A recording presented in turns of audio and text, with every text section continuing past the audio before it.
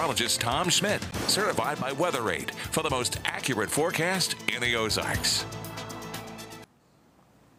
All righty, folks, well, we're here now at the Atos Center, the Performing Arts Center here at the Nixa High School, and it's just such an impressive kind of facility down here. It's got the balconies, you got a big amphitheater in there, and it's just really incredible to see that this high school can do this. So you don't really feel like you're in Nixa.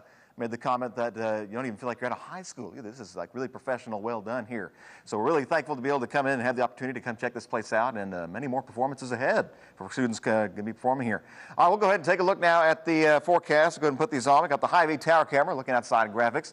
Not seeing a sunrise yet, but it is on its way, and like yesterday, it's going to be another warm day across the area. Needless to say, you don't really need me to tell you that. It's going to be 77 degrees out the door this morning. Dew points are still high in the mid-70s, 75-degree dew point. Still very humid out there today as well.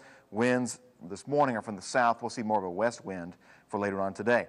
All right, satellite radar, all the pinks and the oranges, those who represent the hot weather warnings and advisories in place. And today is the last day in the Ozarks for seeing any more of those warnings. That warning will expire, excessive heat warning expires at the end of today into tonight. Tomorrow, a little bit better. Right now this morning, we're clear, we're sunny.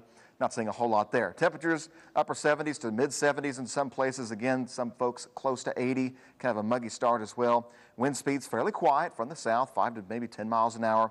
Steamy start, sunny and hot by 9. Heat index already over 100 degrees by 11 o'clock. We'll be feeling like 105 to 110 degrees by this afternoon. Temperatures climbing to the upper 90s, near 100 degrees today. Some folks in the west will likely hit 100 again. Looking at futurecast again, similar to yesterday. We can't rule out a spotty shower or thunderstorm here or there. Chance is pretty low though, 10 to 20% anywhere across the area. And then we get into your Saturday morning. First piece of energy begins to move on through. The jet stream takes a little bit of a dip. Get some scattered rain showers for Saturday morning. Kind of scattered throughout the day Saturday, and I think they'll pick up more in coverage as we go to the afternoon and Saturday night. But the good news is we have some rain on the way for us here in the Ozarks. Great news there. And still hot today, though, 98.